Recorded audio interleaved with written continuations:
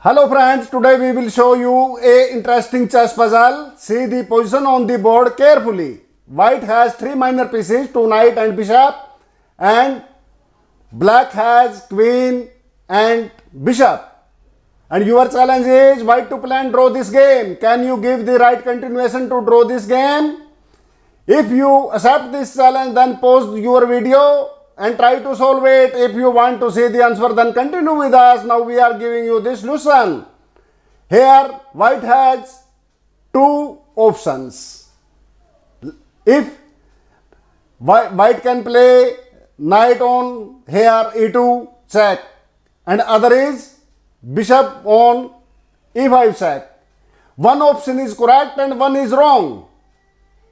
Let's try. If knight on e2 check, this is a wrong option.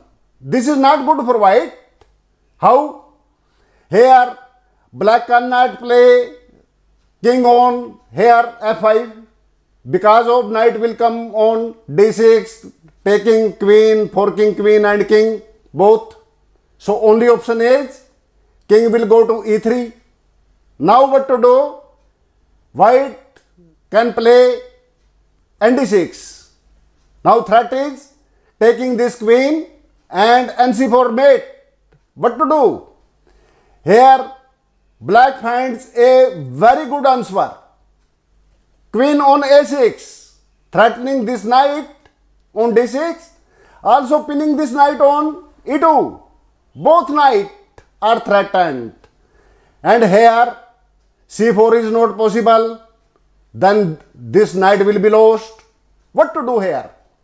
Here white can play bishop e5 check, then king will go to d2, and here this knight is threatened. What to do? If knight cross e4 check, let's say king will go to here d1, threatening this knight. What to do here? Here black has good option, black has solid game, and white has only option either to take knight cross bishop.